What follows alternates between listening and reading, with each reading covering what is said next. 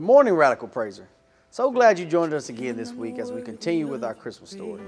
Today we will discover that God intentionally chose the shepherds to be the first to see our King Jesus. Their lowly place in society reminds that God loves everyone and doesn't look at physical beauty, wealth, or knowledge. He loves you, even when it seems difficult. Let's praise and worship our God.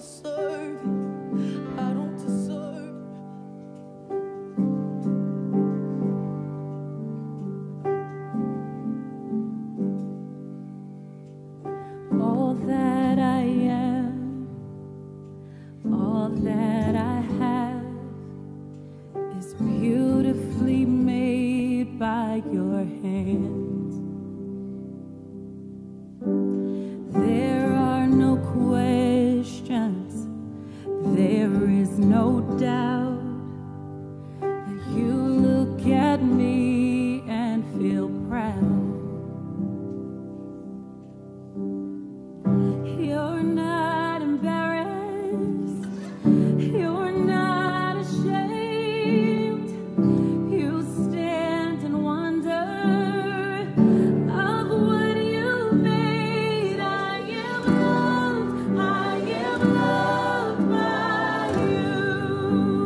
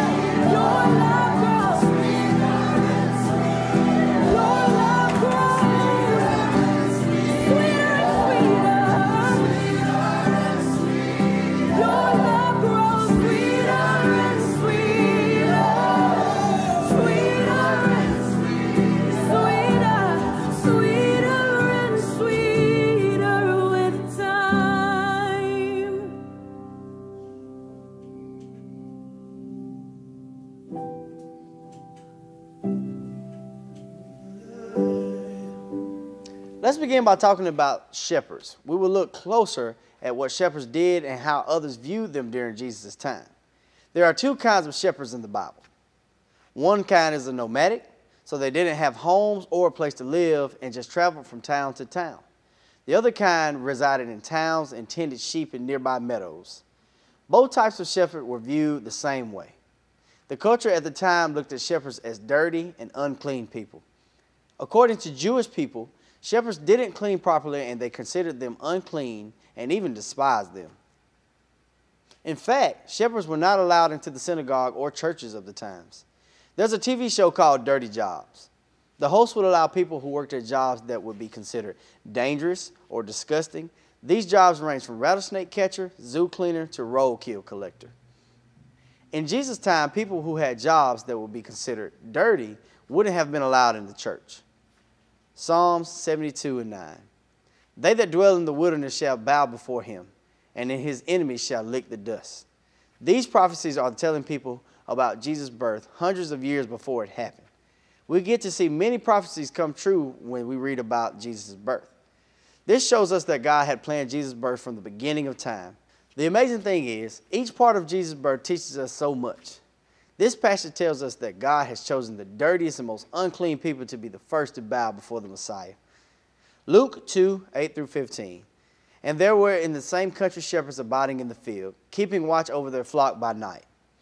And lo, the angel of the Lord came upon them, and the glory of the Lord shone round about them. And they were so afraid. And the angel said unto them, Fear not, for behold, I bring you good tidings of great joy, which shall to be to all people. For unto you is born this day in the city of David a Savior, which is Christ the Lord. And this shall be a sign unto you. Ye shall find the babe wrapped in swaddling clothes, lying in a manger. And suddenly there was with the angel a multitude of heavenly hosts praising God, and saying, Glory to God in the highest, and on earth peace, goodwill toward men. And it came to pass, as the angels were gone away from them into heaven, the shepherds said one to another, Let us now go even unto Bethlehem, and see this thing which is come to pass, which the Lord hath made known unto us.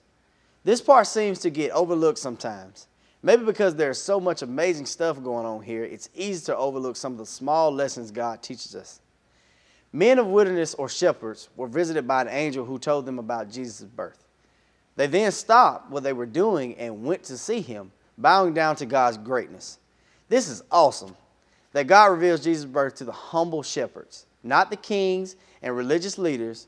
God knew if he revealed Jesus' birth to the so-called upper-class people, no one would listen to the voice of an angel or have the time to look up the sky to see the greatest performance ever staged in the sky. If it had been the religious leader of the day, they probably would have stood there debating the angel over prophecies. Yes, the shepherds may have ranked low on the social ladder, but they had the wisdom to know when to hurry and when to stand still and listen.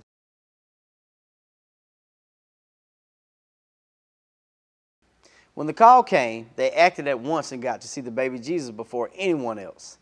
God chose the humble and believing shepherds to be the first to see Jesus. All of us have difficult people in our lives, and it may be hard to love certain people.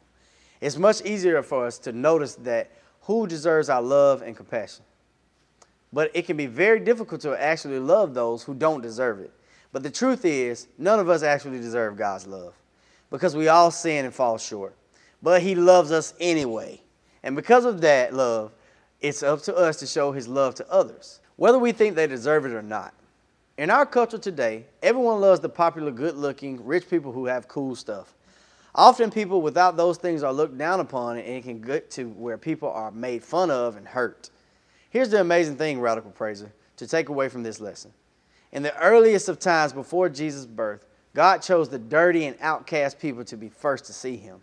Jesus' birth shows us he was sent to love everyone, not just the popular or smart, but everyone. Mark 12:30-31. And thou shalt love the Lord thy God with all thy heart, and with all thy soul, and with all thy soul, with all thy mind, and with all thy strength. This is the first commandment. And the second, like namely this, thou shalt love thy neighbor as thyself. There is none other commandment greater than these. Question: what can we learn from the way Jesus treated others? Think about someone you know that isn't treated nicely because of how others view them. Think of ways that you can make that person feel loved and valued. That's it for today.